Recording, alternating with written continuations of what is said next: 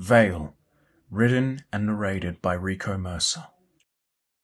As the bell rang, the being rose, akin to tales of Dracula rising from his coffin as the moon suppressed and overtook the sun.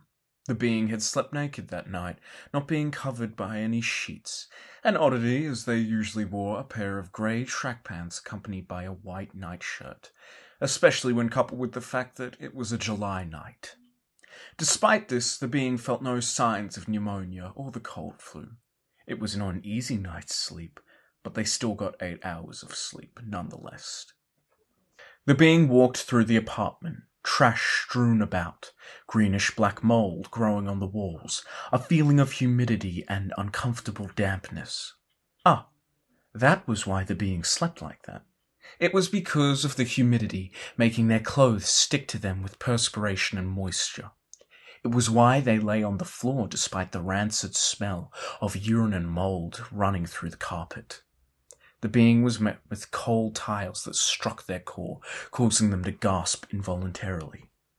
The being walked to the balcony and stepped into the puddle that had accumulated from the rain the night before, now becoming more used to the cold. The being stood for a second, letting the winter winds strike and caress their body, no longer striking their core, simply stimulating the bare skin and raising their heart rate, the shining sun having no effect as the bitter frost beat it out. It was 10 o'clock, meaning the being had missed the ghost town hours, the time when only a few people had been awake and the city was mostly asleep. As of current, the streets were filled with civilians dominating the sidewalks, living their own individual lives in tandem with everyone. The being clicked their tongue. Deciding that they had sulked for long enough, the being retreated back to the relative warmth of their apartment for some reprieve, only to be greeted with a sight, the result of last night. The victim was splayed in the form of a cross, stigmata and all, their hands stuck to the wall with old, rusted metal nails, leaving them upright, dried blood streaks contrasting the cream wall. Shit, the being thought. They were going to have to repair the holes they'd made in the walls. The victim had no fingernails. They'd been ripped off, strewn at their feet and dyeing their hands scarlet. The cause of death was blood loss, a combination of the fingernails being ripped out, the nailed hands, and the heart being pierced, being created by a butcher knife that now lay on the ground surrounded by a small pool of blood. The blood that had leaked from the slit in their left breast caused half of the two-piece suit the victim was wearing to be drenched in their own blood. That perverted pig bastard deserved it, thought the being. The pig was not innocent, and the being knew of all his crimes. The pig should be grateful that the being was the one that got to him first, hence why his death was mostly painless. He got off lucky. The being walked into the bathroom and stood in front of the toilet, lifting up the lid and began urinating. He had been drinking a fair bit of chamomile tea to calm his nerves. The being walked into his bedroom and, after pulling on a pair of underpants, he slipped into one of his usual outfits, a white shirt with a Black Sabbath insignia over his left breast, as well as the Paranoid album cover over his back, a pair of blue jeans with small rips and scuff marks along the front of the legs, a black denim jacket with a white fur trim, and a pair of black Adidas shoes. The being walked over to his bedside table and took out 3 rings, a silver ring with a wolf insignia which he slipped on his left middle finger, a plain black silicone ring which he slipped onto his right pinky finger, and a grey metal ring with blue and orange etchings which he slipped onto his right index finger. The being pulled the top of his hair back and picked up a hair tie, folding the hair into a bun which he tied up. Taking a look at the body, the being began to fret over how much Greer would charge him. They were fickle with their going rate and changed it depending on whether they felt like being a prick or not. The being shook his head and went to the door, exiting his apartment. Across him sat the watcher, her back against the wall, legs crossed, her right arm limp at her side, her left arm resting on her knee holding a cigarette. The watcher stared at him. Another one? She seemed to have a cold and her voice had gone raspy. Yeah, the being replied, the two staring at one another. The being pointed at the watcher's cigarette, asking, "Got another? What's wrong with this one?" she asked with the being raising an eyebrow. Listen to yourself. You know why. The watcher scoffed. Dick, she muttered, whilst taking out the packet and giving the being a cigarette. He leaned down, expecting her to light the cigarette for him, or to at least give him the lighter. But instead, the watcher put her cigarette to her mouth, took a drag and blew smoke in the being's face. "'Cause of your snark, I'm not giving you a light," the watcher said, lightly smirking. The being rolled his eyes and put the cigarette in his pocket. "Bitch," he muttered, as he walked through the hallway to the stairs. "Why don't you just buy a pack? You already smoke, so just buy a pack and light it for yourself," she yelled after him.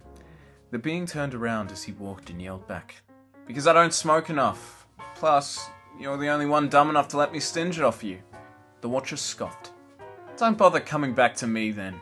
That's the last cig you're getting from me, arsehole," she yelled back. "Psycho cunt," she muttered under her breath as she flipped him off, the being returning the favour with his own middle finger. "Stingy fuck," he muttered under his breath as he descended the stairs. The watcher was one of the few people who knew what the being was. She knew what he did. She knew about his perverse and twisted nature. It didn't matter. Whilst the watcher was indeed scared of the being, she didn't care. She wouldn't tell a soul. She didn't want to. And she didn't need to, because to the watcher, this revelation meant nothing. It's why the being never did anything to the watcher. He didn't have to. There was no point, and despite their banter, he admired and liked her. She could live. The being walked down the narrow stairwell and through the glass door, entering the world. That place was a microcosm. It was a place that existed outside of reality. There were others, but this one was the one where the being was truly himself. People walked by and the traffic went back for miles, but these lambs knew nothing of the being. As far as they were concerned, he was the exact same as them. I hope you all enjoyed this short story narration. This is just a little short story I quickly wrote up that I may or may not rework into a full-length story. I got the idea for this story as I was walking home from work, and I noticed this door between these two shops, as you can see here. And something about it just really kind of struck me, and it was like this idea of a liminal space in which, well, no one was aware of, but that something was there. From there, I had this idea of a sort of thriller, with the main gimmick being that you only sort of get an idea of what's going on as the story progresses.